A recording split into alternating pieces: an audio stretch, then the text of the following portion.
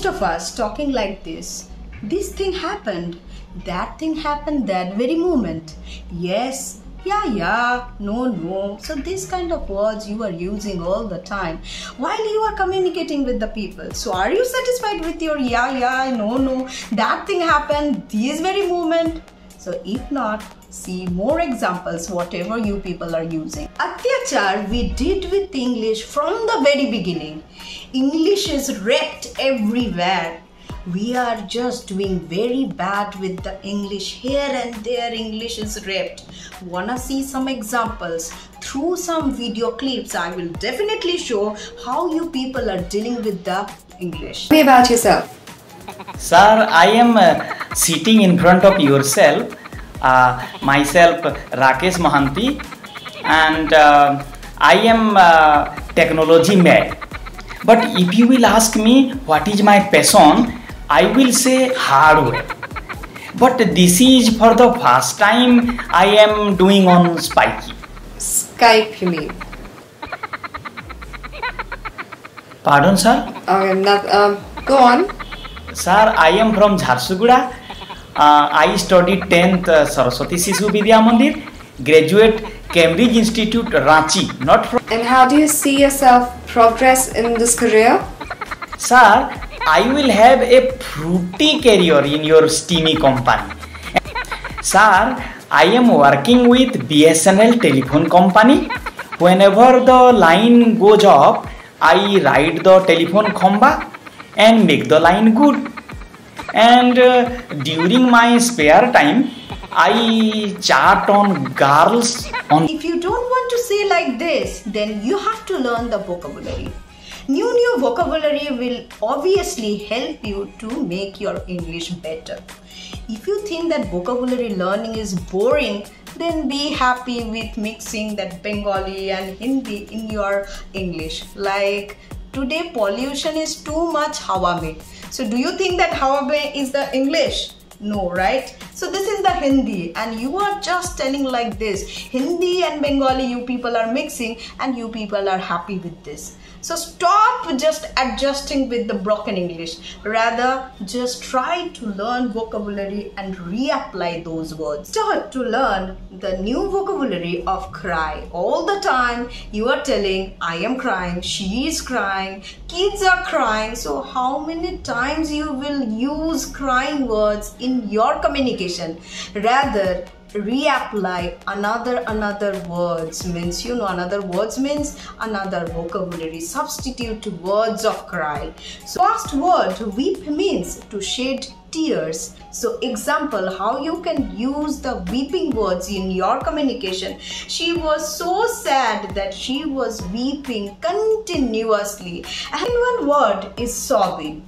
Cry noisily by making loud sound and by catching the breath or gasping. So example is, she started crying or she started sobbing after, losing her husband. Number 3 word is whimper. Whimper means while crying, low sound or pitiful sound you are, creating, like feeble sound while you are creating and crying also. So example is the puppy started whimpering while all the family members went out, leaving her all alone. So this means just low or feeble sound while crying. Number 4 word is mourning. So mourning means expressing deep sorrow or intense pain after losing your favorite one or someone who is special. After death, whatever is the situation means outward expression like wearing the black dresses and clothes and also creating a sad mood. Example, they started mourning after losing their one and only son. Number 6 word is groaning. Groaning means also that is also crying, but harsh sound you are making while there is pain of physical or mental means illness, maybe for the suffering of painful situation. Like she laid up on the floor, because of excessive stomachache. So that very time while you are telling, oh my God, it is paining so much, means you are telling, or you are making harsh sound, while you have some suffering or pain, you have body pain or any kind of pain. 7. Lament means deep expression of sorrow, that feeling of loss, that disheartened, upset mode obviously there. And lament means not only crying, it is more than cry, it's a feeling of excessive sadness.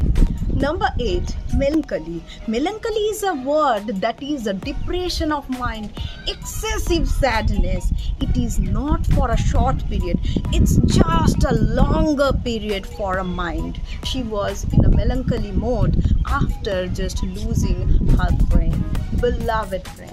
Number 9, screaming. Screaming is just utter loud cry while because of pain, frustrations, you people are screaming loudly. So example, she started screaming and because of screaming continuously, she just fainted and just laid up on the floor. 10, that is bawling. Bawling means crying noisily.